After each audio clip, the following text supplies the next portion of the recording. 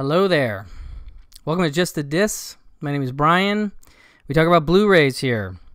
And for this round, I am going to talk about the delightful Warner Archive Blu-rays coming this month in September.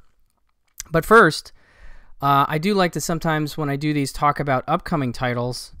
And there's a lot of good stuff coming in October.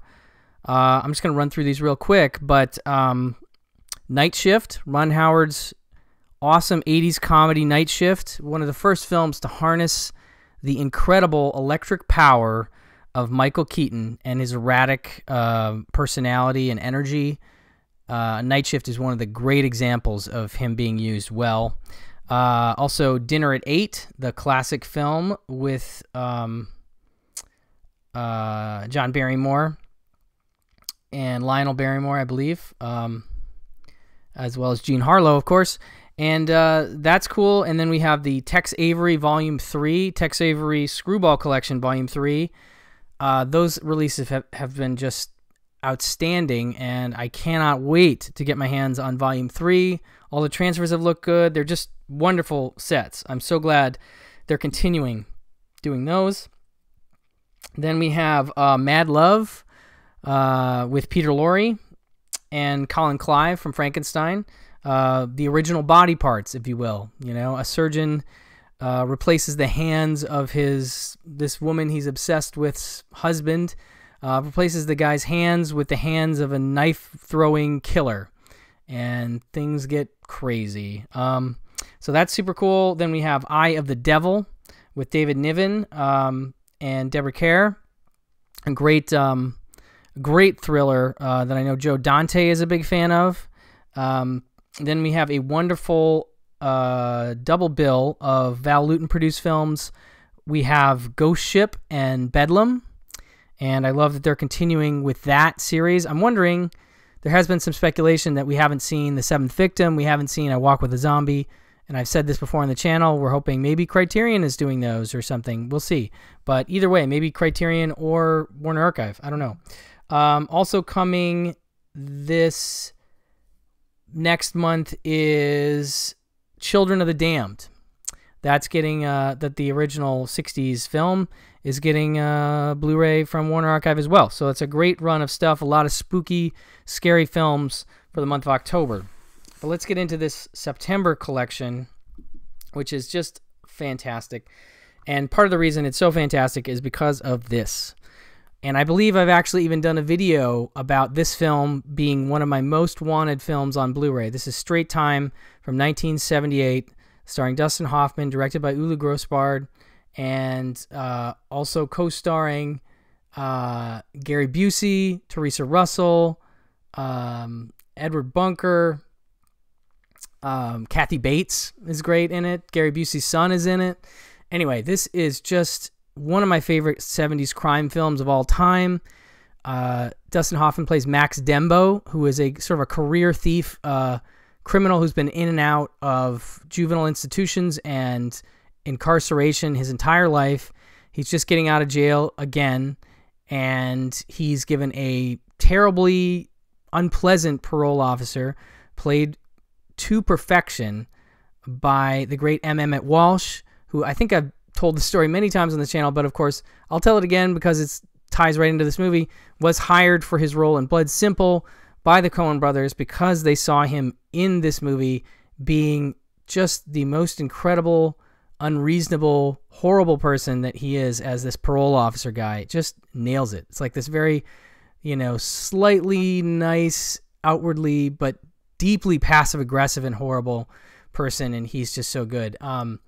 But yeah, so Dustin Hoffman's character gets out of jail, is having a lot of trouble getting a job, gets a little help from Teresa Russell, who is at the employment agency, and starts sort of dating her, and then finds himself getting sucked back into the life again, and bringing his friend Harry Dean Stanton along with him. And it's, you know, it's a downbeat movie, but it's so well done. You know, it's just one of those films you watch it and it feels like it's told from the point of view of a real criminal, and it is, because it's based on the novel No Beast So Fierce by Edward Bunker, who again is in the movie, and was a career criminal himself, but also hit his life in criminality and jail time into books, and he wrote several books. And No Beast So Fierce is a great book too, by the way. I highly recommend picking that up. But this Blu-ray looks great. I'm so happy to have it. It ports over the commentary with Dustin Hoffman and Ula Grossbard, which I really like, and the vintage featurette Straight Time. He wrote it for The Criminals, sort of a of the time piece about the film, and that's great too. But one of the great 70s crime films. I know this has huge fans among directors of today, Tarantino among others, and I just can't recommend it enough. This is your pick of the month for sure, but there's more. Let's talk about A Night at the Opera. The Marx Brothers.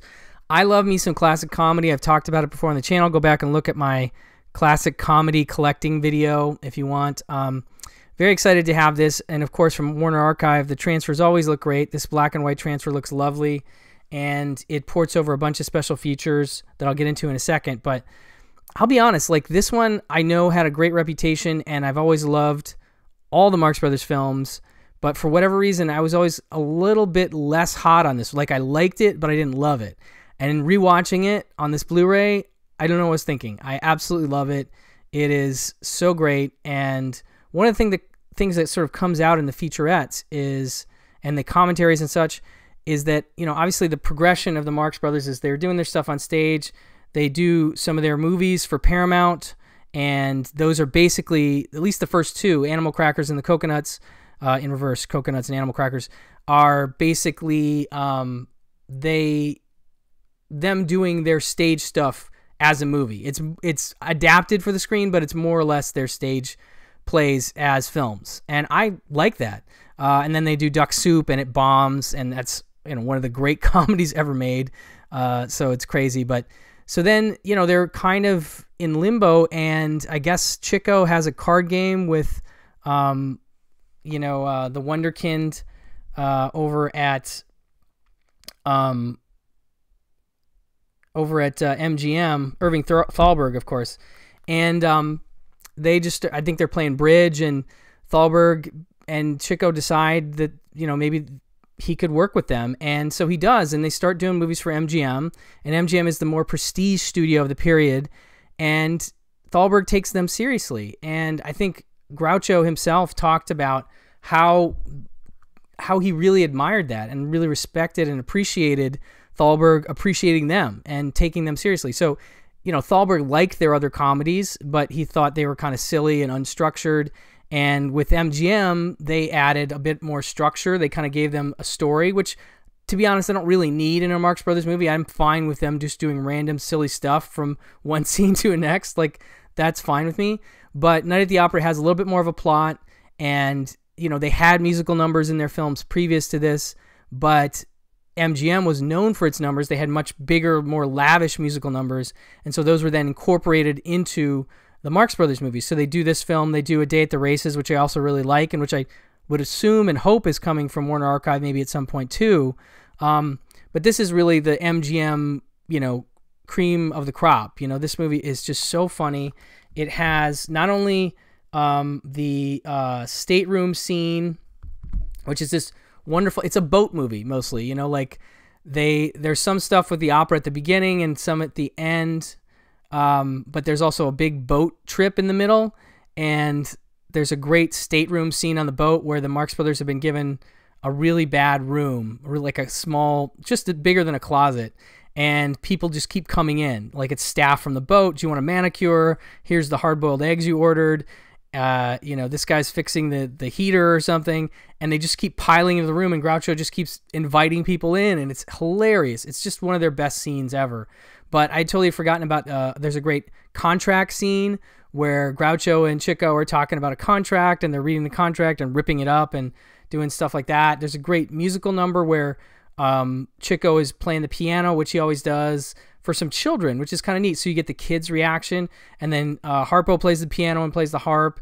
And so it has all the elements of the old Marx Brothers movies, but it has a little bit more.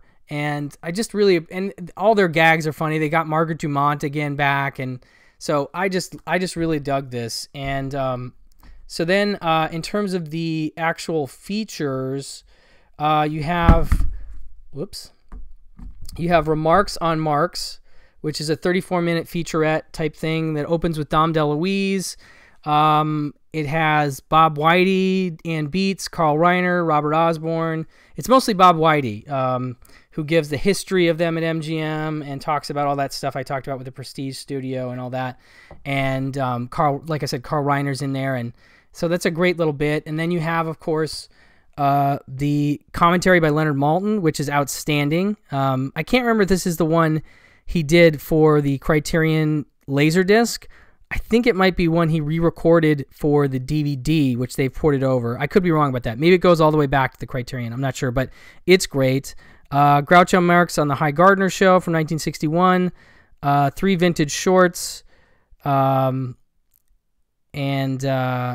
that's it. But it's a great package and a really funny Marx Brothers movie. Highly recommended. Could be a great place to start for somebody who wants to get into the Marx Brothers, because it does have that structure and it's fun, but I love that movie.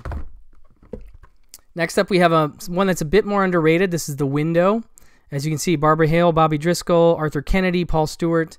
And this one, it says a 9-year-old Tommy Woodry has a history of making things up, but he insists he really saw a murder in his own apartment building. No one believes Tommy's story, no one except the killers. From its taut pursuits to its sinister sense of danger lurking behind any apartment door, The Window is a minor gem of film noir. Bobby Driscoll, playing perhaps the genre's youngest protagonist, received an honorary Oscar for his portrayal of the imperiled boy. Noted cinematographer Ted Tetzlaff, who shot Notorious, among other things, directs the film, ramping up the tension in this film based on a story by Cornell Woolrich, who, of course, did Rear Window. And what's neat about this one is if you watch it, you'll go, this reminds me a little bit of a certain 80s movie that I love called Cloak and Dagger. And yes, this film is definitely an influence on Cloak and Dagger. And, you know, that's sort of the 80s version of The Window is what that is. But there's a lot of similarities, but this is really well done. And I want to say it's like not that long. Like it's under 90 minutes and 73 minutes. And it just really trucks along, and the kid is great. And it's just well paced and well built in terms of the suspense of it, and also looks great, but as I think just a little bit lesser known. And so for fans of noir and kids in peril movies, I definitely have to recommend The Window. Well worth your time. And then I've got a couple westerns, and let's start with this one, The Naked Spur, and another one I've been waiting for a while that I was really excited to get. This is an Anthony Mann Western, one of several he did with James Stewart, and those are all great, and almost all of them feature a Jimmy Stewart that you're not used to seeing. If you know him from, you know, It's a Wonderful Life and Mr. Smith Goes to Washington or whatever, this is not that guy. This is a very much darker, psychologically damaged, and borderline evil guy. And so as you can see, it stars James Stewart, Janet Leigh, Robert Ryan, and Ralph Meeker. And it says plain arithmetic. Money splits better 2 ways instead of 3. Smooth-talking outlaw Ben Vandergroat reasons to his captors, 3 bounty hunters thrown together by chance. They're taking him to justice in Abilene, but Ben has other ideas. If he can set the men against each other, play on their greed, their fears, their vanities, he may be able to make his break to freedom. In the third of his 5 landmark Anthony Mann directed westerns, James Stewart stars as the relentless leader of the bounty hunters caught in the snare of the hunted. That's Robert Ryan, of course. Tough, sweating with tension, and towering as tall as its breathtaking Colorado Rocky setting, The Naked Spur is simply one of the best westerns ever made. That's Leonard Maltin, quoted right there. And it's great. Beautiful Technicolor looking. I don't know if it's technically Technicolor, but it's a beautiful color transfer and looks wonderful. And it has a vintage Pete Smith specialty short, Things We Can Do Without, and classic cartoon Little Johnny Jet as well. No commentary, unfortunately. I would have loved to have something like that on this, but I am just glad to add it to my Anthony Mann Jimmy Stewart collection, as most of the other ones I think have become available on Blu-ray. There may be some stragglers, but I'm pretty sure almost all of them are available now. So just great to have this one. A outstanding, tense, psychological Western, you know, not the standard deal, almost bordering on more of a noir Western, if you will, while being daytime and color, you know, somehow it works. Love that one. And one I haven't had a chance to watch yet, but I'm very excited about, the Santa Fe Trail with Errol Flynn and Olivia de Havilland, directed by the great Michael Curtiz. This one says, it has about everything in a high-priced horse opera should have. Hard writing, hard shooting, hard fighting, a bit of hard drinking, and Errol Flynn, proclaims the New York Times. Add co-stars Olivia de Havilland, Ronald Reagan, Raymond Massey, and a somewhat revamped recreation of American history, and you're on the Santa Fe Trail. Bright young Lieutenants Jeb Stuart, Flynn, and George Armstrong Custer, Reagan, are assigned to Kansas Territory to guard the Santa Fe Trail. There, they clash with the fanatical abolitionist John Brown, Massey. On a more romantic side, they also vie for the hand of Kit Carson, Holiday, de Havilland. But the pursuit of Brown leads the Army to the pivotal battle at the Harper's Ferry, Virginia, which strikes the spark that hastens the Civil War. So it's one of those Westerns that is a Civil War era Western, as you could probably tell from the costumes on the front and everything. But I'm just a huge fan of, I actually really like most of the movies I've seen with Errol Flynn and Olivia de Havilland. I really felt like they did a ton of great movies. They Died with Their Boots On comes to mind right away. But they did a bunch together, obviously, Robin Hood and beyond. And Curtiz directed a lot of them. And this is one that I haven't seen, but I've only heard really solid things about. So I absolutely cannot wait to dive into this. A nice Western double bill with The Naked Spur.